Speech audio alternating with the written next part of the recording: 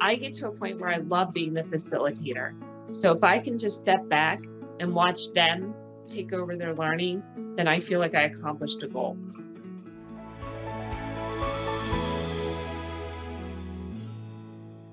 My name is Shelly White. I am in special education, and I am teaching our virtual foundations program. All right, Jaden and Justin, are you ready to do some estimation? Yes. Yes. It started when we had the need to go virtual with the pandemic, and a lot of the distractions and a lot of the obstacles that got in the way of learning were now eliminated, and this awesome abundance of learning was happening. What do you think, Justin? 35. I think 35 were in there. What do you think, Jaden? 29 ducks.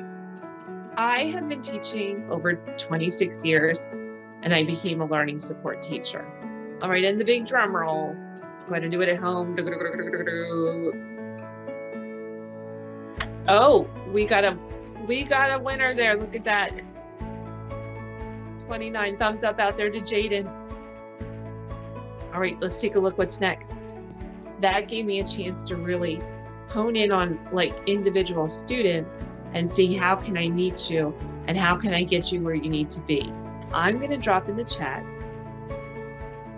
a link for us. Today we're going to go out and visit the Eiffel Tower.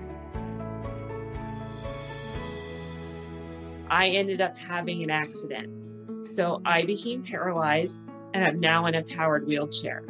So this also brought a different lens into my world as an educator, because when you talk about somebody that maybe doesn't understand how to read well or gets frustrated with math, all of a sudden I'm like, oh, I get it, because things were now harder for me.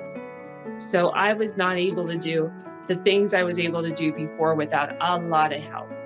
So I think that opened up another path for me, and I was able to, approach kids in a different way. So no, you don't need to do one more problem. Sometimes you just need to have a break. Sometimes I need to go at it as an educator a different way to meet your needs. So that helped me significantly along the way. You can look under the Eiffel Tower and look straight up in it. I don't know if this is a thing. I just call it this way. I just call it the Eiffel Tower legs, and the Eiffel Tower legs have like every restaurant attached to it. I love your creativity on, I don't know what to call that, so I'm just going to call it the Eiffel Tower legs. Technology is a way that you can overcome something too if you have a learning need.